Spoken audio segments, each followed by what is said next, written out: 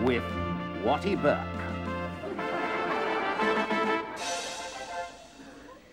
Hello, good afternoon. The BBC has strongly denied further claims from the Conservative Party that their coverage of the political scene is biased. In a statement issued today, a spokeswoman declared that those concerned with news and current affairs may hold their own political views, but they, and most especially those whose responsibility it is to read the news, would never, under any circumstances, reveal any personal prejudice. In a heated exchange today, Labour leader Neil Kinnock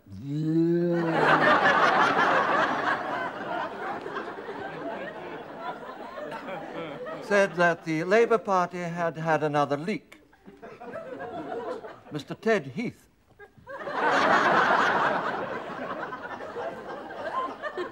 he said that he had the same problem but took pills for it. Leader of the SDL, SDP, Paddy Ashdown, said he could confirm that there had been leaks on his side of the house, and as evidence pointed to several puddles on the floor. Michael Foot refused to comment.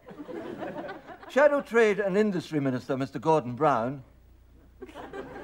insisted that the country was still in recession. In reply, Chancellor Norman Lamont declared emphatically, "'Tisn't." Shadow Scottish Secretary Donald Dewar, in a fiery speech, said,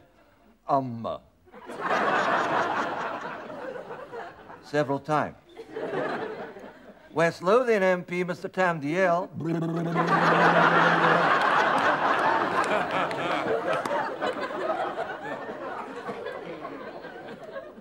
interrupted to ask why the Belgrano had been sunk.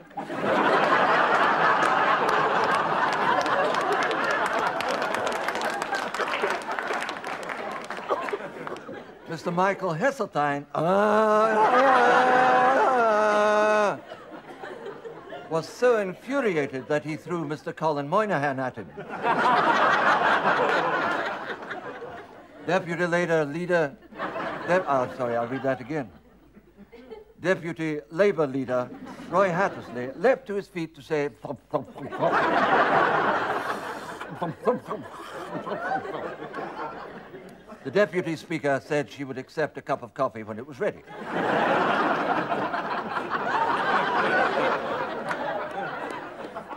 Mr. Hattersley became so impassioned at this that he inadvertently broke wind.